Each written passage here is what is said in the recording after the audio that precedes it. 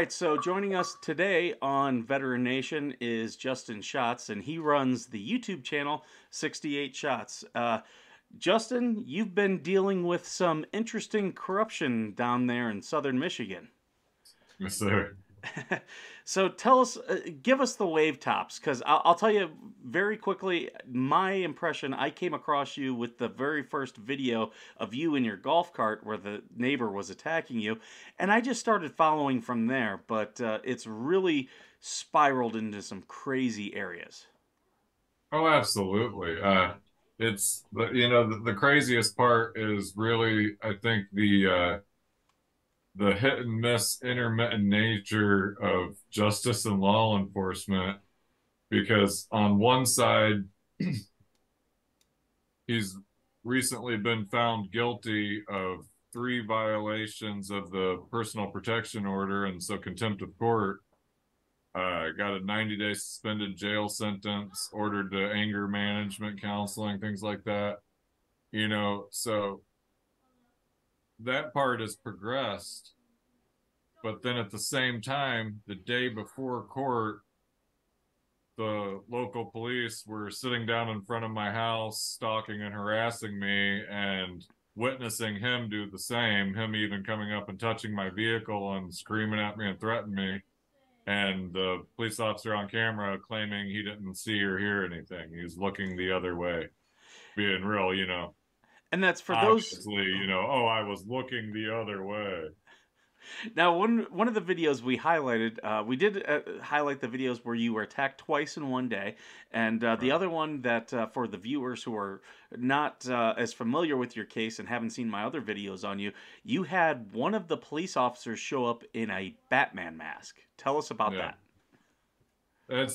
It was after I had finally got a personal protection order awarded, which was difficult to do because literally the local police were going to court and testifying for this guy. I had my stalker basically had like, the police department at his disposal. They were Mhm. coming on duty in uniform to spend the day in court to testify on his behalf. This is the dynamic of things, and this is the law enforcement agency that I'm expected to call out for violations of this protection order. And so I called them out, and again, I'm taking this whole time I'm naively running all this by this who is now very clearly to be who now to me is very clearly a corrupt chief prosecutor. Mhm. I'm actually he gave me his cell phone number to text him with, and I was actually texting him updates on the regular saying this is what's happening, Mhm. and getting advice from him. The police are saying that they're gonna charge me with abuse of 911 if I keep calling them, kind of thing. And I'm going to him saying what should I do, and he says no, you keep reporting it. If it's a violation, you call in, you report it. This coming from the chief prosecutor. So I'm assuming I'm doing the right thing. I think, well, maybe there's some low level officers that will eventually get called to account. So I'm assuming I'm doing the right thing. So I call and report the next blatant violation of the protection order. And when they show up, the one of them's standing there talking to me about, my victim's rights and things like that from the violation. And I look over and the sergeant is just wearing a Batman mask, which totally fits because he's wearing one of these full combat gear jumpsuit uniform kind of things anyways. It was just, and I look over, and I'm just trying to process what I'm seeing, and I look back over at the corporal and I say, I'm sorry, are you explaining my victim's rights to me while this guy's mocking me wearing a Batman costume, and he's like, oh yeah, yeah. I was like, yeah, that's Sergeant Fickle. Now, And he proceeded to wear that for the entire visit, like over an hour, over dealing with mhm. the. But he been removed from duty? I have not seen him anywhere around here, but as far as locals report, he's still with the department. Apparently, they're just keeping a lid on him. I will say this: when we highlighted your videos, there's been one poster in particular who seems to be very offended at you and thinks that what Sergeant Fickle did was okay, and they keep coming in and trying to disparage you because I called you a veteran because you went to Coast Guard basic Yeah. training, and you were correct me if I'm wrong, medically separated, correct? Well, actually, I know my situation's probably a little rare for most people. They don't think so, but yeah, no, I've got just a regular, an honorable discharge, Okay. and there's no the only thing that's on mine that is anything different was initially I had a general discharge under honorable conditions Okay. that later Was upon upgraded. review because I challenged that. I said, well, wait a minute, you know. I said that wasn't part of the deal because when I was just ignorant and young at the time, and when Yep. when I was separating, they said, oh, this is standard, this is what everybody gets. And then once I was out back into the civilian world, people said, "No, you don't want a general discharge, man. Why did you get that?" And I told them, the story of what, my experience, and they said, "Well, that's not right. You shouldn't have that." So I went to the VA and asked the VA about it. VA checked into it. Coast Guard sent me an honorable discharge, pin for my uniform and the whole nine. And for those who are not veterans and are not used to it, that are watching the show, this is actually very common. I've seen many veterans who, because of various injuries and whatnot, they get a general under honorable conditions, which is not a bad discharge. It just says you Right, didn't serve the full 4 years of the contract. That's all it states. right. But yeah, the VA, most people, and if you're out there and you've got one of those type of discharges, I highly encourage you to challenge that to the VA because in most cases, I would say about 90% of them, they go ahead and upgrade them because, again, it's honorable service. But yeah, and that was the type of things people were trying to disparage your service, even though you raised your hand like, many of us all, and were willing to fully serve. It's just, medically, that's, Oh, sure. yeah. Yeah, I, yeah. I had no idea really what was happening. I was that they could have sent me anywhere. I was ready to go, but like there was a technical issue and whatever, and so that again for a long time, I'm like a lot of people. For a long time, I really kind of thought, well, since I never really went into any foreign fields or did any kind of service out in Alaska on an ice cutter or something, kind of deal. I thought, well, it's not really anything to mention. And uh, I was actually at a function with some old World War II vets from the Masonic Lodge, and they said that there was a thing they wanted all the veterans to stand up. And I was sitting down, and I was just kind of the way I handled those things. mhm. And one of the old World War II veterans nudged me, and he says, stand up. What are you sitting down for? And I said, oh, it's for this is for y'all, it's for veterans. And he said, well, no, he says, I know you went in. He said, stand up right now. And Yep. I tried to, I was like, no, man, I didn't want to stand because I felt like it was a thing where I was diminishing what they did. Mhm. And he looked at me and he said, you know what? He said, the other guys that aren't standing up, he said, they didn't go enlist at 17. He said that they didn't go swearing and ship off and go Mhm. away. He said you didn't you didn't shirk anything. He said no. He says you're standing up. And that was a cool moment for me. I gotta say, it made me realize that somebody did appreciate what I was willing to do, even though their modern technicalities precluded it. No, I'm glad that you were able to come on here and clear that up because whenever I get a commenter in the things who is trying to say things, I like to always be right, and I'm glad to hear that what I was putting forward was correct. Based upon what little discussion you and I had had previously, and I do want to get back into the the record of what's happened to you, not just your service record, but so I'm going to go through timeline of events, and then I'll let you clarify for me if I'm wrong anywhere. you had gone because of this harassment that you were having, and it's all based upon zoning issues because you have an easement over for your dock, and this neighbor does not like that you have that easement and is trying to prevent you from utilizing it. So you went to your Right. local supervisor, your board of trustees. You are in Michigan, so you are allowed to open carry, and you did so open carrying.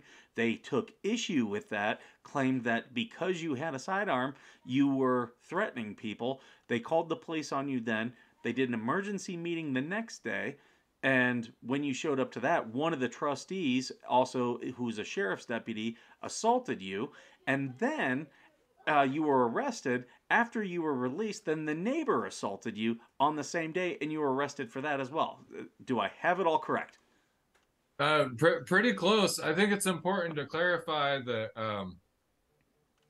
even though my wife is currently the township's treasurer, even before she was elected to that office, I was on the planning commission, and Okay. I've been a local county delegate, different things. But I've been a regular fixture at the township meetings for most of the last 15 years. And it Mm-hmm. is my regular practice to open carry. I considered it, to be honest, quite honest with you, more of a volunteer security kind of an issue, because typically there were no officers at most of our meetings. Okay. Yeah, now And they seem to be. I've seen your videos. Now they're always right, there, if at least yeah, one. yeah, we got all the security we need now, right? So, but I just think it's important to point out that, and I did post a video to this effect too. Just, I don't even think it was a week before this event.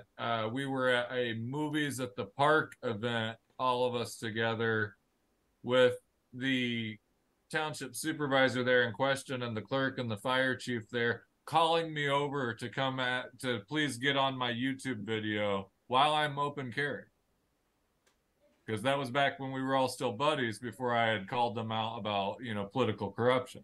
Hmm. So, there's I literally video evidence of them having, no problem with me at township functions open carrying until I had criticized them. Then it became a problem. Uh, if there's one thing they don't like, it's that criticism. Uh, Oh yeah. so I'm just going to interrupt the interview right now because we are in a Zoom meeting and they're telling me 10 minutes left. If we get kicked out, I'll just send you a new link and we'll finish up the interview that way. Okay. Um, so yeah, as I've been doing my show in fighting against corruption, and you've been doing it on your end, I've noticed the biggest thing that they have is they don't respond well to criticism, and they definitely don't like it when we force them to be transparent. Oh yeah, that's the bad combo. We've literally, it's just such a funny thing. They've been refusing to video or audio record even at these township meetings and stuff for the entire 15 years I've been around. One excuse after the other.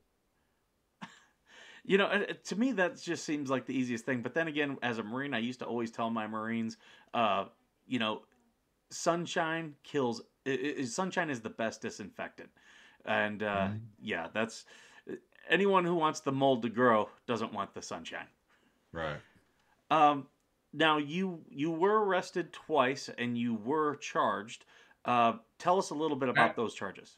Well, I wanted to add in one more thing there too. Sure, Is sure. actually it was at the township I was assaulted and then told by the local police that I had my choice of either reporting it or going into the meeting, that if I chose to go into the public meeting, which they were trying to sneak some sneaky stuff through, Hmm. that if I chose to go in the meeting, that they weren't going to do anything about the guy that had just assaulted me. They were going to let him go on into the meeting as well. That's That crazy. unless I stayed out of the meeting to give them my report and let them do their investigation, that they weren't going to do anything. So I said, no, I'm going to go in the meeting and I'll give you a report after the meeting. That's no problem. I'm not going to miss this public meeting. But in the public meeting, they arrested me for whispering into my phone during the public meeting before I was ever able to give the report. So they conveniently arrested me before I was even able to report the officer that had assaulted me. Mm-hmm. But then beyond that, yeah, I was arrested and released there at the township. But then I actually had a court date that same day for the crazy neighbor golf cart attacker guy Mm-hmm. for protection order. And leaving that court date, which the PPO was upheld and it went I good, forgot. Yeah. leaving that court date, I was actually grabbed and drug out of the courthouse for having my camera on in the courthouse, which is completely legal. I wasn't in the courtroom. I was out Mm-hmm. in the court. After we had left the courtroom and we were getting ready to leave, I took out my camera to get a video of all the neighborhood witnesses who had come to testify for me. Thought it was a very nice thing, you know. And when I did, they had a clearly set up scenario ready to go where the deputies, you know, cornered me, corralled me, then Mm-hmm. grabbed me, drugged me out, kicked my bad leg the whole way out, and openly admitted to it on stand in court. That was the crazy part, was the deputy said on stand and already at the preliminary in court, he said that I claimed that I was disabled, but I looked like I got around just fine to him. So when my leg wasn't moving, he just kicked it the whole way out, you know. That is crazy. Now, whatever came of the charges. So a total of 6 charges from that day. Okay. They charged me for disturbing the peace disorderly at the township for whispering into my phone. Mm-hmm. And then for video recording legally at the courthouse, I was charged with misdemeanor trespassing, misdemeanor disorderly and disrupting, and felony resisting and obstructing an officer. And then at later, when my neighbor attacked me when I got home, I was for pushing away the attacker, I Mm-hmm. was charged with assault and battery and felony filing a false police report for reporting what happened. That, and they also tried to intimidate you into deleting all the videos, correct? Oh yeah. That is just crazy. I was arrested and kept in an interrogation room for, I believe, about 5 hours, being threatened that, you know, if I didn't get rid of the YouTube channel, you know, it was only going to get worse for me. Now, I did see that the Battle Creek, because this is the Battle Creek Police Department, I did Yeah. see that their chief is retiring. Yeah. Is Gone there already. is there anything else that's been coming of this? Yeah, it's not just the police chief that is mysteriously retired young and early and out of there. It's also the director of the internal affairs or professional standards or Okay. whatever, also gone. But I believe that they're running in advance of a covered up murder, you know, that's going to come to light. You know, they're here in our town. Very One of the interesting. local law enforcement connected shot and killed an unarmed black man in front of hundreds of witnesses downtown Wow. and was never charged. Wasn't arrested. Mm-hmm. No breathalyzer. Wow. Just, you know, oh, buddy, why don't you go home and, yeah, I've had a stressful night after killing a man. I notice, yeah, as I've been going through watching a lot of different people who are standing up for their rights, just videos, much how I stumbled upon yours, I'm noticing that wherever there's a problem, they seem to fester. You know, Oh, yeah. it's never just one case. It's always there's multiple people involved, people covering up for each other. I It, always tell people, Okay, so that's the end of part one of our interview with Mr. Justin Shotts of the YouTube channel 68 Shotts with two T's, so don't forget that. But make sure that you like, subscribe, comment on this video and on his. Really help us out with the algorithm. And stay tuned. We will have part 2 out in the next several days. And as always, thank you for being worth serving.